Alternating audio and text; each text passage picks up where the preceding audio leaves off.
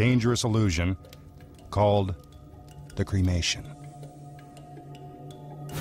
Check out the stainless steel incinerator. The heat inside will reach temperatures of over 3,000 degrees. No one could survive that blazing inferno.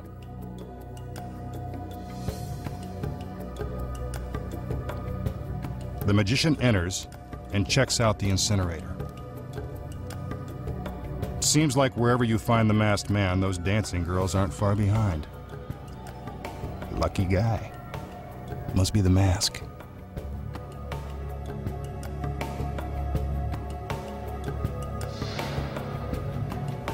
An assistant turns the valve.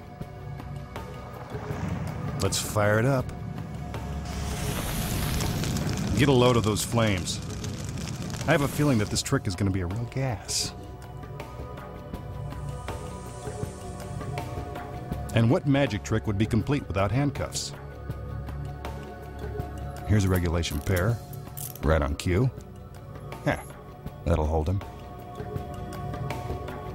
The magician steps into the incinerator and takes one last look around before the girls turn up the heat. The lid is lowered into place. That's over 300 pounds of solid steel. He couldn't lift it if he tried. The assistant returns with the torches. What a way to light up a room. Notice that you can see all the way underneath the incinerator. Some more gas. We're ready to party. The flames fill the incinerator and burst out from under the lid. The masked magician goes out in a blaze of glory. Is this the end of our magician? I don't think so. Sorry, all you magicians out there. It's not going to be that easy to snuff out our leading man.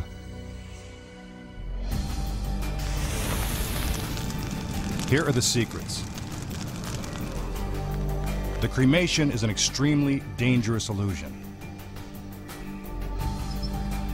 When the flames explode inside the incinerator, the temperature actually does rise to 3,000 degrees. Enough to get anybody hot under the collar. To understand how this illusion is pulled off, first take a look behind these innocent-looking crates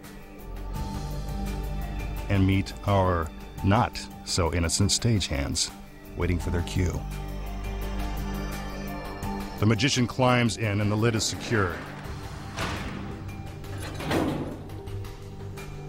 Meanwhile, a secret panel concealed in one of the crates pops open, and a metal track is slid into place. Out front, the assistants wave their torches to buy some time and distract us from what's going on behind the incinerator. Then a conveyor belt slides out on the track into the incinerator, forming a bridge for an easy escape. The incinerator conceals all the action from the audience. Meanwhile, the magician ducks out a secret trapdoor in the back of the incinerator and climbs onto the conveyor belt, just as the assistants are about to light the fire. He could be reduced to ashes if he doesn't get out in time.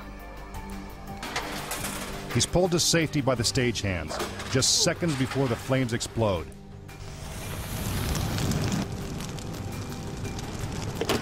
Case closed. But what about the skeleton that's smoking in the bottom of the incinerator?